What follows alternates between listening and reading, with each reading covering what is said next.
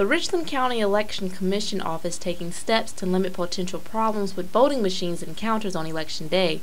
The office conducted a public test of its database and counting equipment associated with the November 5, 2013 election to ensure voters of a smooth and accurate process. Testing is for verification on our counting systems.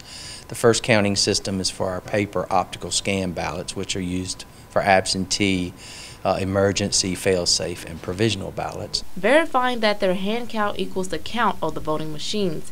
Gary Baum says they plan to test votes on voting machines at all 124 precincts leading up to the election. It's so important to test our equipment before Election Day to verify that all the counters are working, all of the database ballot styles are in the proper precincts. The upcoming election in November will include the county library referendum, the city of Columbia, and the town of Blythewood. In Columbia, Tony Talley, Watch Fox News.